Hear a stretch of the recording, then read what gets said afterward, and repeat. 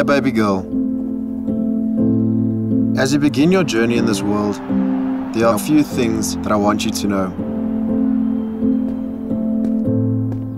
There is magic coming together to uplift in our individual quest for self-worth. I mean, we've done it on the field, and I would really want you to grow up in a world where you get to experience inclusive self-worth.